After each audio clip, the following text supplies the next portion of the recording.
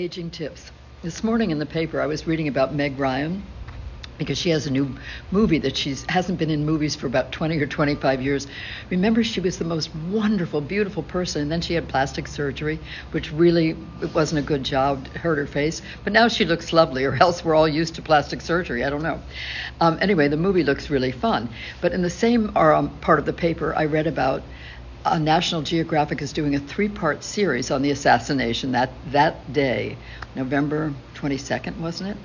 1961, when JFK was shot and killed.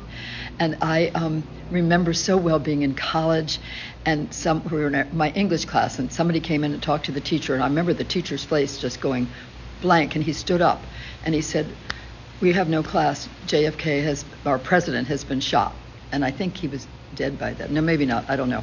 Anyway, I'm mentioning these things because we who are of a certain age, I'm in my 80s, you're probably in your 70s or 60s, but we're all going to remember it because we sat in front of that TV morning, noon, and night watching this.